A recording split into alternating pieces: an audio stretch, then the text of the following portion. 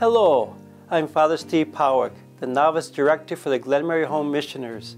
I come before you today asking you of a great favor. As we approach Thanksgiving, we remember the many blessings God has given us. And we're asking you today to share some of that blessing on Giving Tuesday with the Glenmary Home Missioners. We are a Catholic society that's dedicated to serving in rural America, in the Appalachian Mountains and the Deep South. We serve where the Catholic population is less than 1%, and so we're starting brand new churches that were places where it's never been before. The poverty level is close to 25%, and so we give direct service to the poor. And we're always working with our other brothers and sisters of other Christian faiths.